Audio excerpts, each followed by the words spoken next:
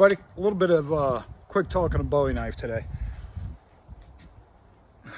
Typically, we see Bowie knives held in a edge forward orientation. Now, this is really good, especially for dueling styles of Bowie knife fighting.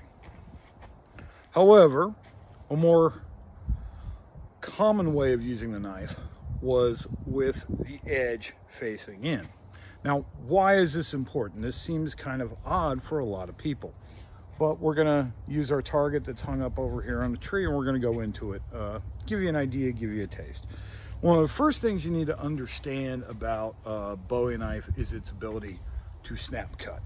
That's simply popping the knife so that the edge is hitting the target, and it's very much like you're whipping that knife forward, boom, and you're getting these hard impact tip cuts.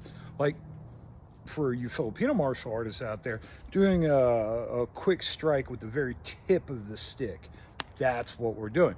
Now, when you've got the clip point on a Bowie and you turn it around, this becomes a very devastating tool and doesn't require a lot of power to penetrate your target. So you've got the ability of a snap cut, and you're driving that point in, almost like the point on a tomahawk or something like that, or even from my understandings with a kukri, the way a kukri is shaped, that drop drives that tip in.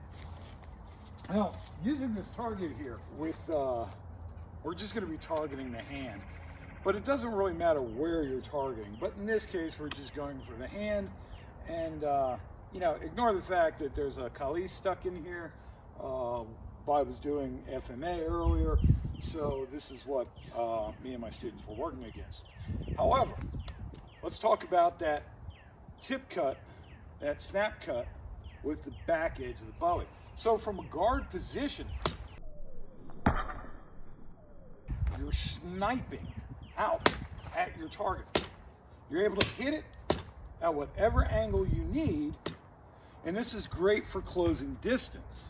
So what you might happen is the weapon's being presented at you, you snap cut, you move in tight, thrust, and now you've got the edge pointed at you, and you can use all your big strong muscles and all of that stuff to yank that out of your target and completely disembowel it. So think about the advantages of using a weapon like this in this shape. The other thing that it gives you the ability to do is, instead of blocking edge on edge or worrying about semi-edge blocking where you're turning the blade a little bit, I'm going to bring this camera forward a little bit so we can get a little closer.